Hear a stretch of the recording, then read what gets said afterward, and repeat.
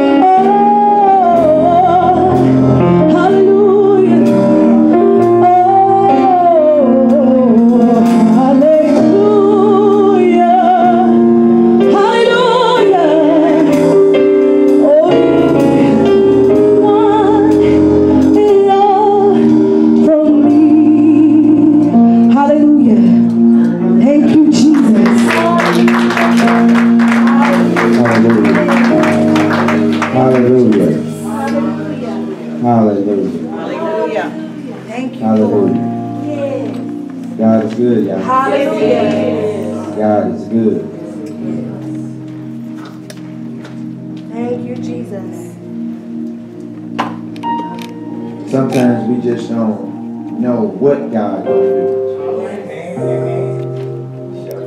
But he just has an ear, let him hear it. Yes. And let him do what thus God tells him to do.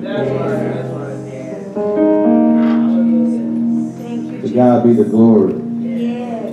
It's just an honor and a privilege to be before you today. Because this day is not granted for everybody. We have to give him the honor and the glory. Because we did not have to be in the position that we're in now. Some people wish they could be here. Some people wish people were still here. But everybody is not. We are. So we got to accomplish whatever God would have us to accomplish this day. Not worry about tomorrow. The plans you got for tomorrow need to take care of tomorrow. But you need to be concerned about this day. God, what do you want me to do this day? How would you have me to move this day? I heard Pastor Katrina when she was in there and I was back there. And I knew the Holy Ghost was truly moved. And when she called me out, it was no, it's I'm listening. I'm listening. When the Spirit is in a place, you need to start listening. When you know the Holy Ghost is moving in a place, you need to start listening. You know what the person at the mic is saying, but you need to start listening. Because it's something he's going to tell you also. In the midst of her exhorting herself what God is telling her.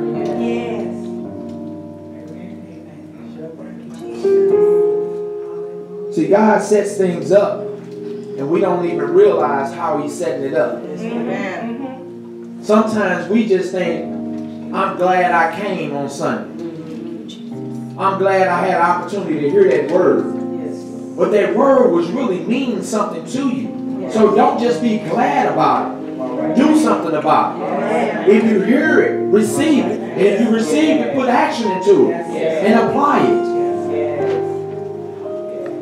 Because the word today, what God told me, and I tell you, it was one of those words that I didn't really know what to do with it. Sometimes I like to type it.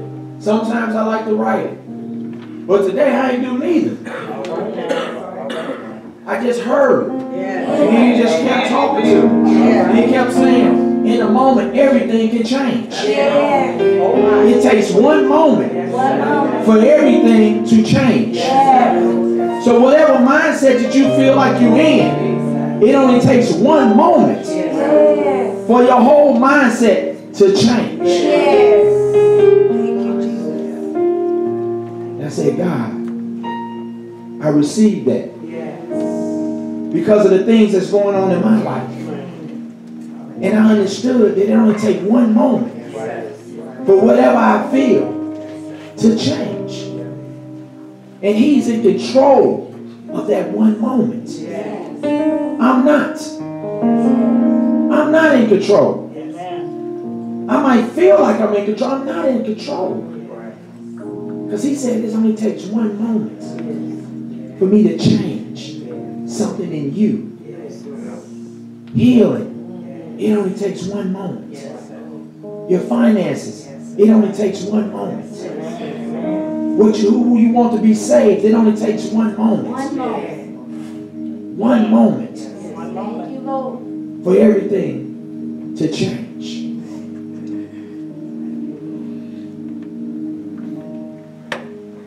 While I was in the back, God showed me some scriptures, and I did kind of put it just down, but it's not nothing that, is going to be powerful in this message, in the sense of the statement itself, one moment for everything to change. And I'm not minimizing scripture. But see, God is even more powerful than the scriptures that you read. What he's giving you is an instrument to show you that you can trust me. You can believe in me. You can have faith in me. Those are the words in the Bible. That's your encouragement. But you need to understand me. Because it only takes me one moment 1 second. 1 second. To change everything that goes on in your life. In John 15, and you don't have to get none of these scriptures because I'll find a way to get it to you. But John 15:5, out of the contemporary English version, it says, I am the vine, and you are the branches. Yes. If you say join to me, if you say join to me, I will say join to you. Yes. Thank you. Then you will produce lots of fruit. But you cannot do anything without me. Yes. Right. That's right. You can't do nothing without me. Right. I am the vine. Yes. You are the branches. That's right. If you join to me, that one moment, I can change. Yes. But you can't do nothing without me. And that scripture just hits so home because sometimes we tend to think our success is about us. Right. Right. But he's telling you can't do nothing without me. Because I am the vine. Yes. And you are the branch. Yes. Thank you. So what you think is going on is not really going on unless I tell you it's going on. All right. Yes. So don't think you all that Yes. because you done been successful. See, because in the main thing we talked about, when you at your lowest. Come on. Come on. See, when we at our lowest, it's easy to recognize God. Come on. But when we at our highest, we tend to think that it ain't him, it's us. But he said when you at your lowest, then I am ever more powerful if you trust in me. Ecclesiastes 12:1, and I'm going to read 13 and 14. It says, remember now the Creator in the days of your youth, while the evil days come not, nor the years draw nigh, when thou shalt say, I have no pleasure in them. And 13 says, let us hear the conclusion of the whole matter. Fear God and keep his commandments. For this is the whole duty of man.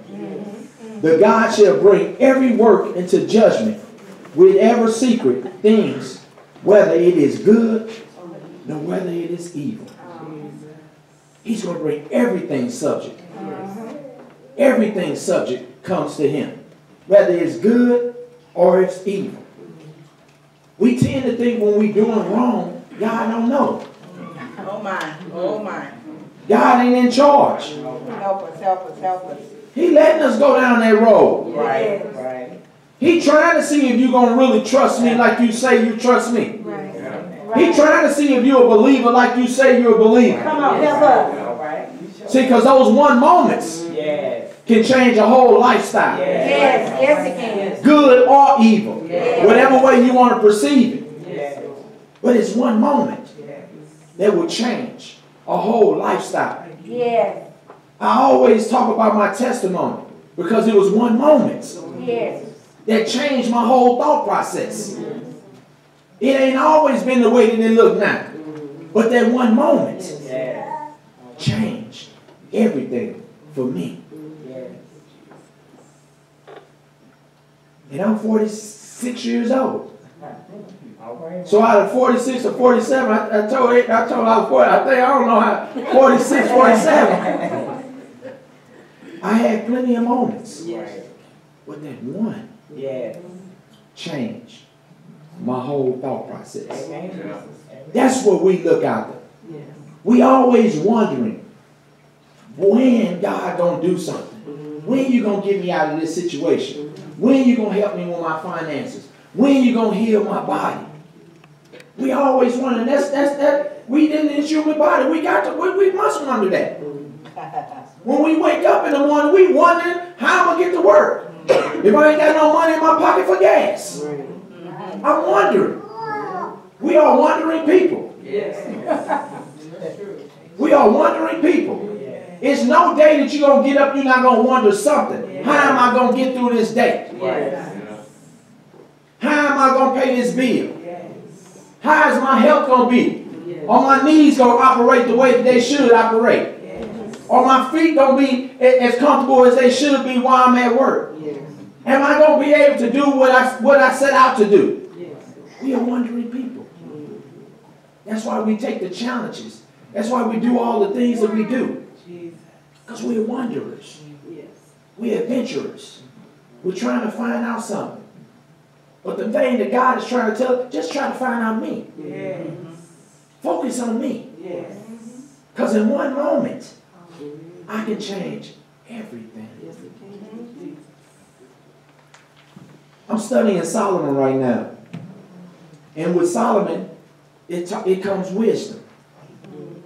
And in a dream, God had asked Solomon, what do you want me to give you? What do you want me to give you? Just imagine. God woke you up this morning and he said, what do you want me to give you, Sister Tamika?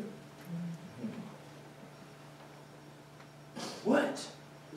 What is it that you want, Brother Ed? What is it? What do you want me to give you?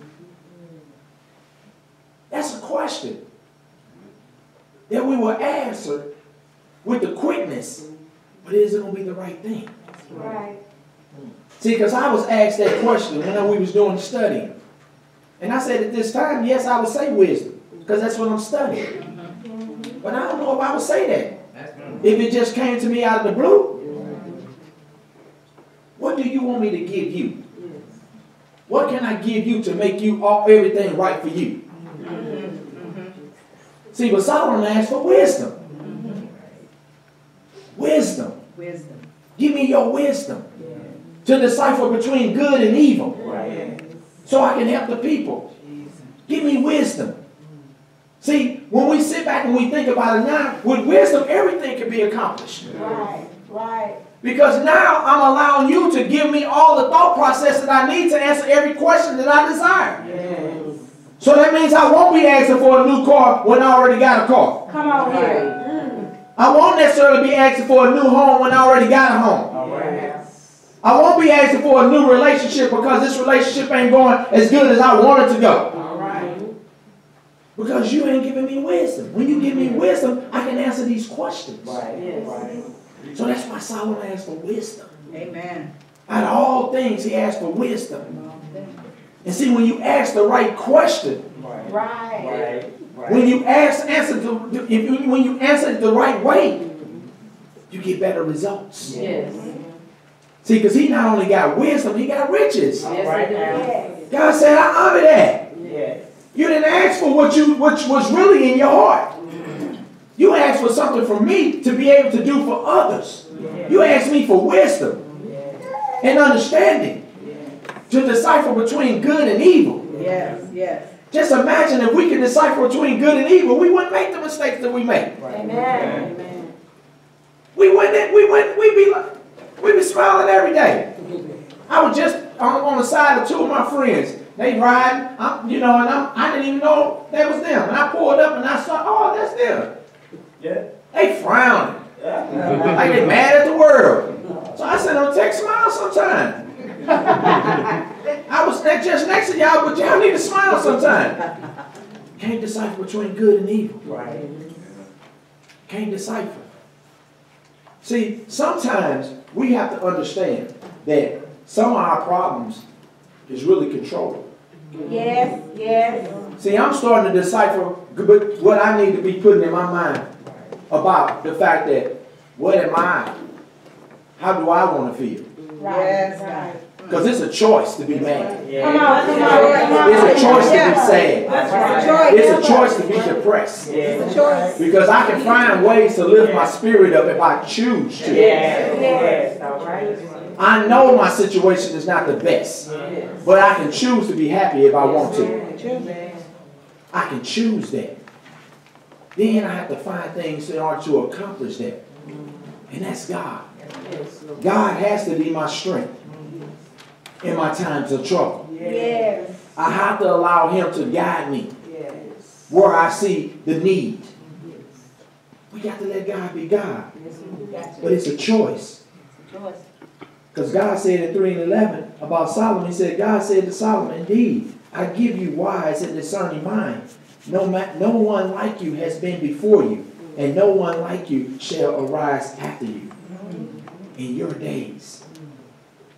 So just imagine if you ask for God's wisdom instead of him giving you certain things that we all know that we ask for it. God bless us. Bless me in this. Bless me in that. Help us. Help me through this. Help us. Help me through that. And all along, he just waiting on you. Right. Right. He just waiting on you Right. to make the decision, to answer the question the right way. I'm asking you. He asks us daily, Yes. what do you want? That's why we wake up with that thought. What do you want? Yes, God. What do you want, Elder Cody? Yes. What do you want? What do you want? That's how he approaches us every day that he gives us life. He's asking us, what do you want? What do you want? In Luke, the prodigal son, and I'm just giving you these two examples, illustrations from the Bible, because the prodigal son was also an example. Because the prodigal son decided he was going to do what he wanted to do He did. with his inheritance. He did. I'm going to do what I want to do with my inheritance. And I'm going to go out and I'm going to kick it. I got all this money and I'm finna go out and I'm finna buy me something. That new car I wanted, I'm getting it. I ain't playing. That new house I want, I'm getting it. Yeah, this mine. I'm getting this. I'm going to get everything I want. Because I got my inheritance. I earned this. I did everything my daddy told me to do. This money is mine. You can't tell me nothing no more. Yeah, some of us feeling that. Because we know we done spent some money that we shouldn't have spent. We got an insurance claim, we blew it. Come on here, tell the truth. We got our income tax, we blew it. Tell it. Just blew it. Didn't even think about it. Oh yeah, I'm nice right now. Let me go and do what I need to do. That ain't working. That ain't working. Yes, God. We can't do what we want to do. God, what would you have me to do with this? Right. What seeds would you have me to plant? Because we all know about seeds, right? Right. You plant a seed, it grows. Right. And what it grow into? More. So when you talk about the prodigal son, he did what he wanted to do with his inheritance. But he had a moment. He had a moment. And we all didn't have that moment. He in that pig pen. Now it's a little different, ain't it, Elder Cody? It's a little different for you now. In this pig pen, now you're at your low. You're at your low. See, when you was at the high, you was good. I'm making all this money. I'm doing good for myself. I'm at the high right now. But all of a sudden, in a moment, I went from here to here. He didn't give me no in between. He took me from the top to the bottom. Now I'm in this pig pen. So what I'm doing now? Oh, that moment. Oh, there is a God. All I got to do is trust in Him. God, how would you lead me now? Exactly. Lead you back to your Father. Where He got something for you. Prodigal son was a prime example of somebody that had a moment. He had a moment.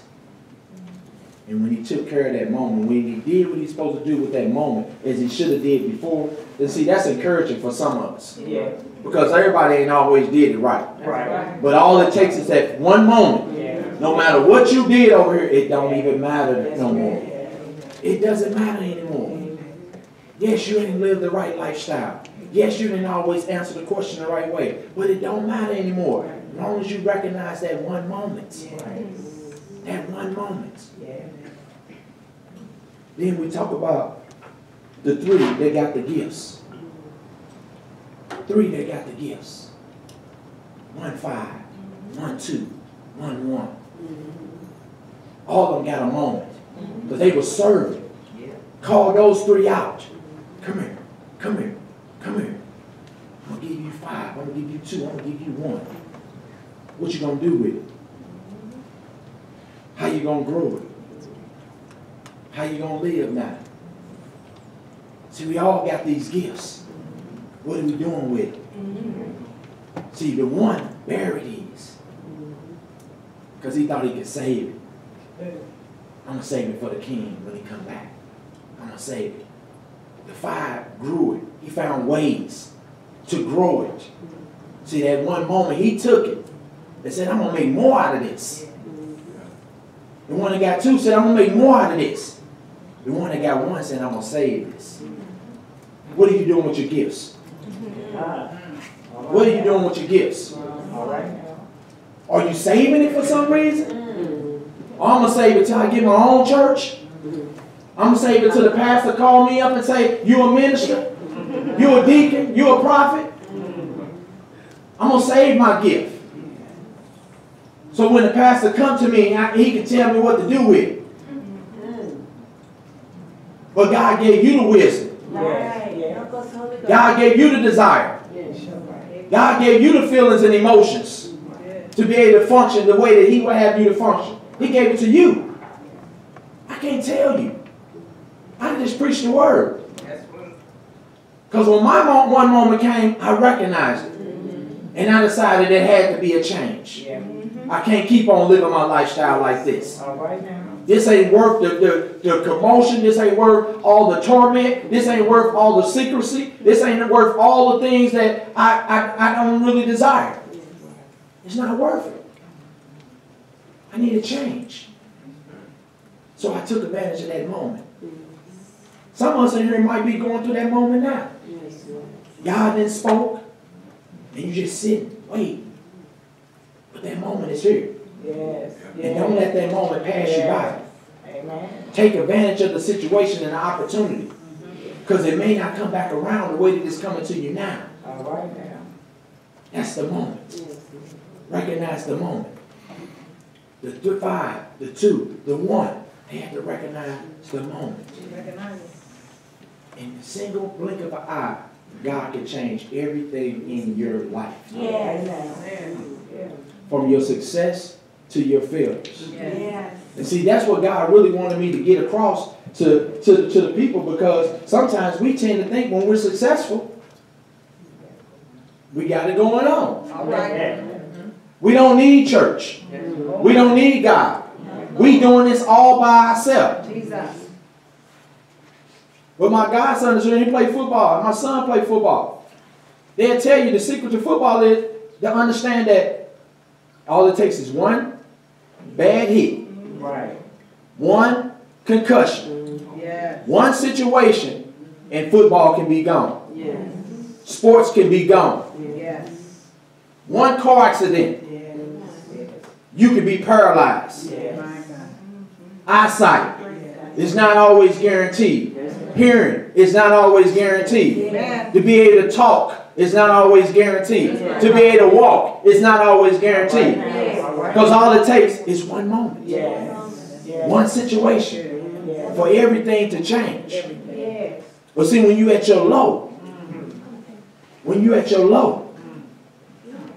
see, because when the prodigal son was in the pig pen, he was at his low. But he didn't say, God, why you put me here? Because he did something. And it's called the aha moment. The aha moment. And I'm going to make sure I bring that out the right way. The aha moment.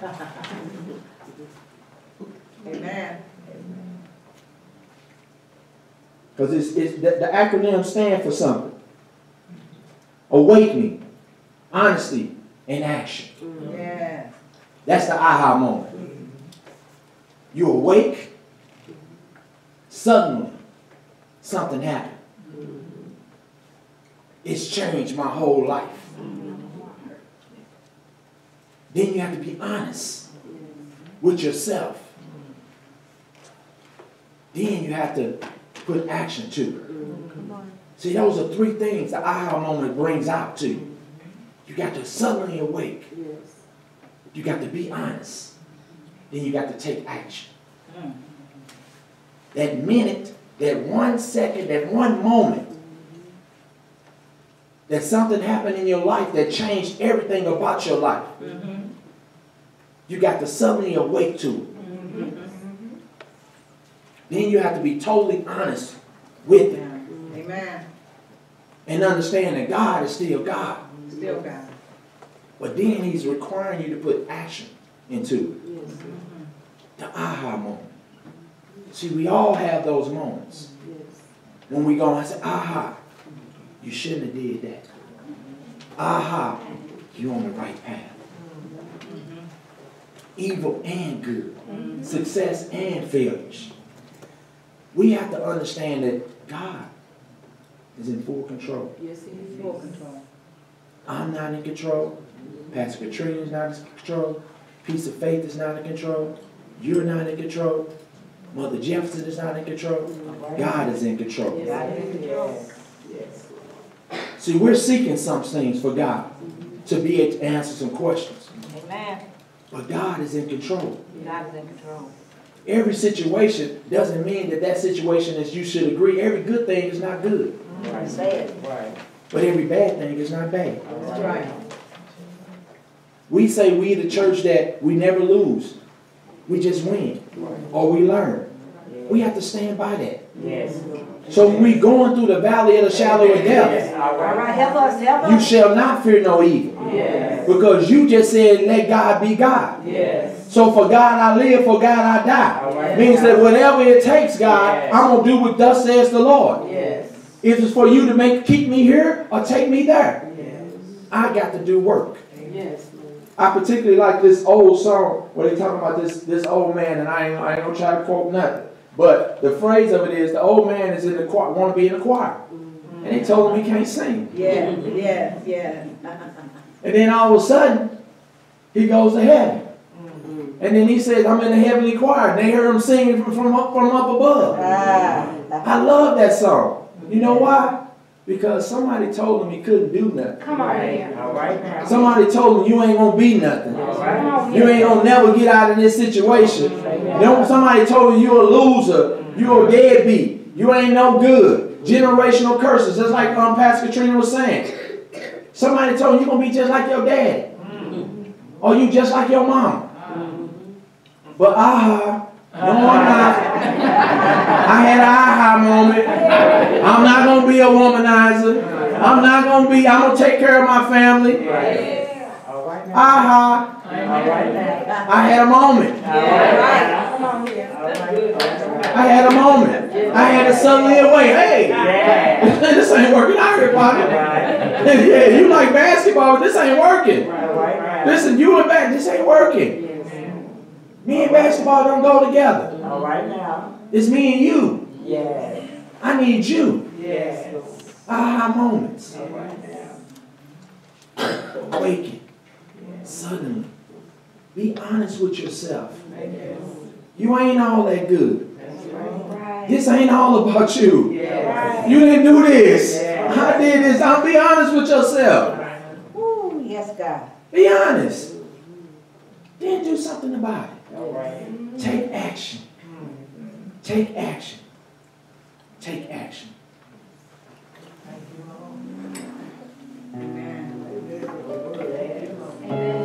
See, sometimes the word, I said, God, I don't even know. 10 minutes top, 5 minutes top, how we going to do this? It's all right. I'm like, God, it only take one moment. And one moment could be a second. So sometimes the word don't have to be extended to an hour to 2 hours. Sometimes we ain't got to sit in church all day to get that understanding. That one moment that you face in your life right now can change if you let God be God. And that's the good and the bad. Because the good and the bad only is a thought process of us. Everything he do is good. Everything that he does is good. It's nothing bad about him. So the good and the bad is the way we evaluate him. But if we let God evaluate it, it's all good. Yes, it ain't like I want it to be. But you still good, God. Yes, I want things to be different. But you still good, God. Yes. Yes. Yes. But you still good, God.